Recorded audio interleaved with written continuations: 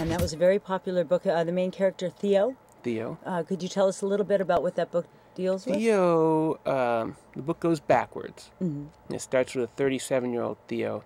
It's basically about a man who can only feel affection through abuse. Mm-hmm. He needs to be abused in order to feel affection, and it traces this person backwards from the age of 37 to 10. Mm-hmm. So it goes back through time to his relationships, and then to the group homes that he was raised in, mm-hmm. and finally to an interaction with his mother and father at the age of 10. It's a lot about sadomasochism. Mm-hmm. It's a lot about group homes and the things that stay with you from the group homes, because mm-hmm. it's not like you're ever not a group home kid. Like once you're in the group homes, you're a group home kid, mm-hmm. and that doesn't go away. And it's about this guy Theo that's out in the world, and he's able to get by, but he's also missing certain tools. He doesn't have a safety net.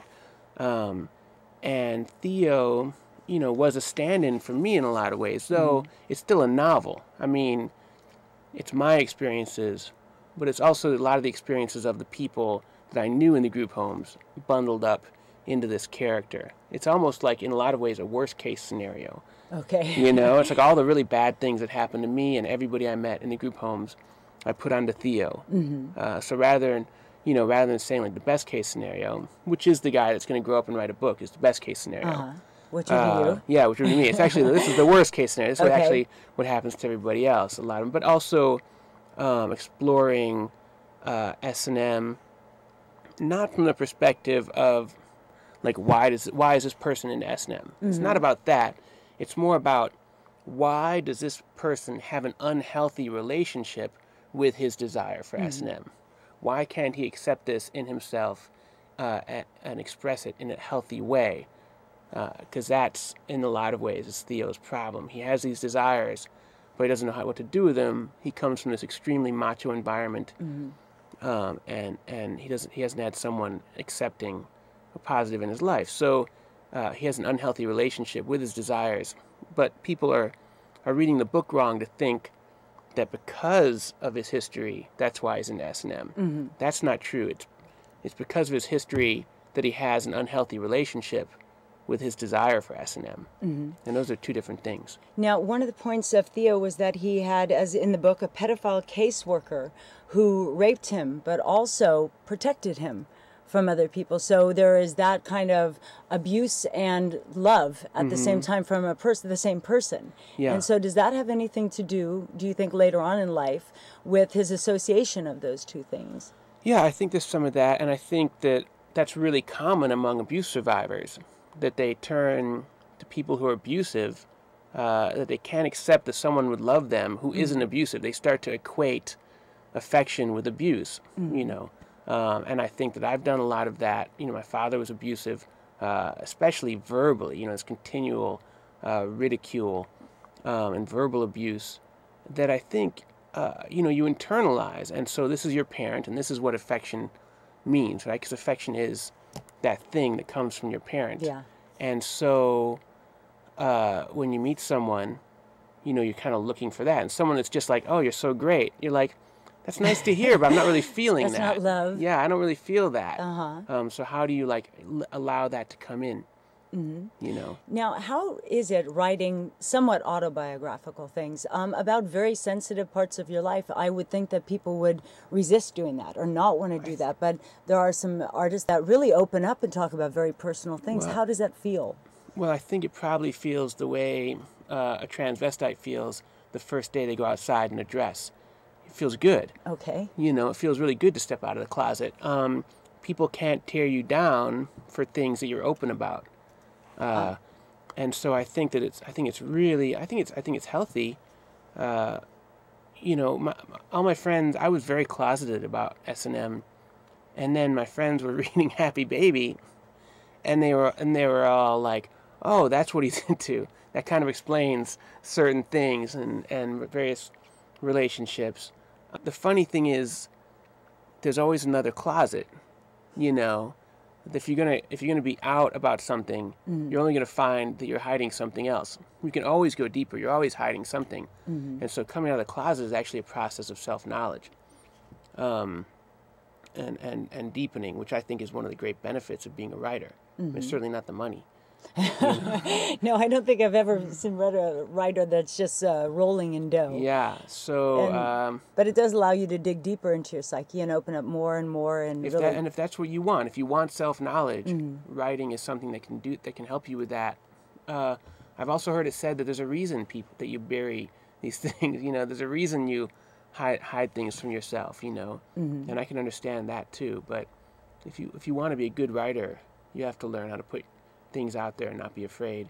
And do you think those things? That's San Francisco community, very open and welcoming to your type of writing? And do you think that helps nurture you to go deeper here in San Francisco? I think that's true. I think that if you're into S&M, San Francisco is probably the best place in the world to be. There might be more people to date in New York, but San Francisco has this incredibly open community. Also, I used to be a stripper, so I've done sex work, and in San Francisco, that's not a bad thing. Nobody cares. Nobody's going to judge you for that. It's like a lot of people look at that as empowerment in San Francisco, and so I think that's been really helpful for me, being open about my sexuality. San Francisco is such a loving community that way. Yeah. So it was, and it's funny because I didn't end up here on purpose. I wasn't like, oh, I'm going to go to this S&M Mecca. I was just, lost. I was just traveling around. Also, most recently, you finished writing about murders, part of which was based on the Hans Reiser trial, and it's called the Adderall Diaries. The Adderall Diaries. It's half memoir and half true crime. Okay. Yeah, so it's not a novel. It's actually my first memoir. Okay. It's just like, at this point, what's the point in fiction? I've written so many books, so much fiction based around my experiences. The challenge is more interesting, I think, to write something true. I started it, it's called the Adderall Diaries because I took Adderall for many years, and then I stopped. I'm sorry, what is Adderall? Adderall is like Ritalin. Okay. So I had a diagnosis of ADD, and I took a fairly small, amount, not crazy. But, and I had stopped for a while, and that wasn't working for me. And so after a year or two, I started taking Adderall again, and just kind of writing what came to mind. And right around that time, a friend of mine was writing an article for Wired magazine about the Hans Reiser murder trial. And I tried to help him get in touch with Sean Sturgeon. It's just a little complicated. Okay. Sean Sturgeon was Hans Reiser's best friend. Hans Reiser was accused of killing his wife, Nina Reiser.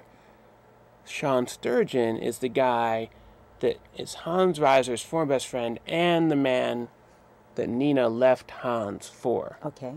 And who she then left Sean as well. So this is, I'm going to say, 6 or 7 months after Hans has been accused of killing Nina Reiser. And Sean Sturgeon comes forward and says, I've also killed 8.5 people. 8.5? 8.5. I didn't know if one of them was dead. And Josh calls me and he says, your guy just confessed to 8 murders. I said, well, it was not my guy, Right. And from that led to, I started researching that. I met with Sean a few times. Then he disappeared.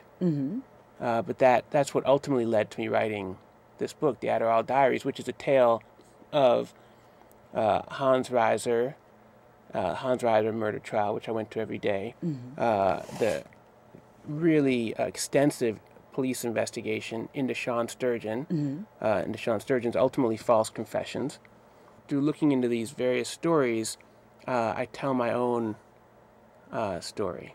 That's amazing. And that, once again, the title of that? That's the Adderall Diaries. And when's that coming out? Not till September. Not till September. Great. You know what? We're already running out of time. I do want to talk to you about the rumpus.net. Would you come back and have another session with us? Sure. Excellent.